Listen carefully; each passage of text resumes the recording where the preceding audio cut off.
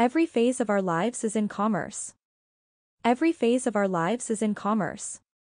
You need your strawman to operate in commerce. Your strawman has a license to operate in commerce. A license is good as long as you want it to be, with your permission. When there is a fine for misuse of your license, you need to learn how to then switch the strawman to the living soul with the right to life, liberty, property, and the pursuit of happiness. The strawman is a transmitting utility that allows you to operate in commerce with a license to conduct your commercial affairs. Anyone operating in commerce without a license is committing a commercial crime. You and I need to learn how to become the representative or agent for the strawman and conduct all of his/her commercial affairs without getting involved. All crimes are commercial and are then regulated by commercial courts. Commercial crimes are murder, stealing, dealing with illegal drugs, prostitution, practicing law, or making a legal determination without the permission or consent by assent of any party to a contract. All commerce is ruled by contracts.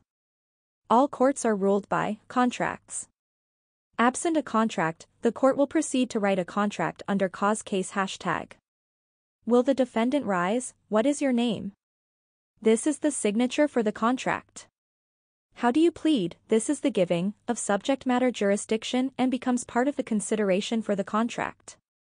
All the arguments are the offer for the contract and the judgment is the acceptance for the contract.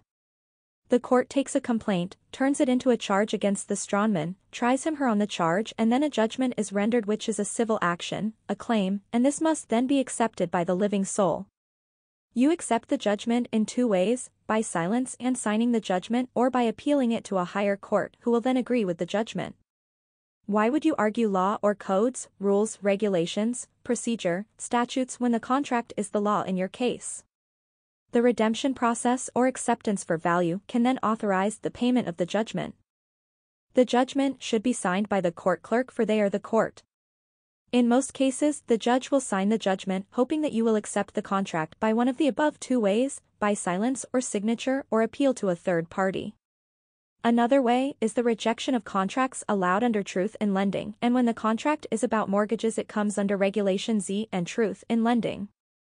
Always remember, everything is in commerce and is ruled by contracts. Codes, rules, regulations, procedures, and statutes apply only to the corporation that they were written for. You do not argue codes, rules, regulations, or statutes in commerce, you argue contracts.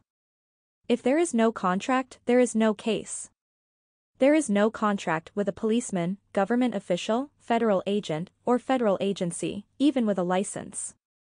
A government or corporation is a fiction and cannot sign a contract or enforce one unless you enter into their organization or corporation as an employee and argue their codes, rules, regulations, and procedures, whereby they then use these to enforce a contract. Check out our packet and our email in the description. Our goal is to assist and support you and your loved ones in any way we can. For more than 3 decades, we've been collecting valuable resources that can help you overcome any obstacles you may encounter.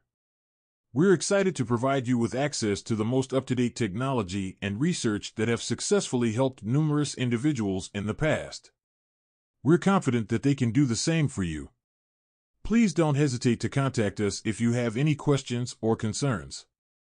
We highly recommend reviewing our information packet, which contains cutting-edge and proven knowledge. We believe that access to this information is important for everyone, and we encourage you to share it with your friends and family.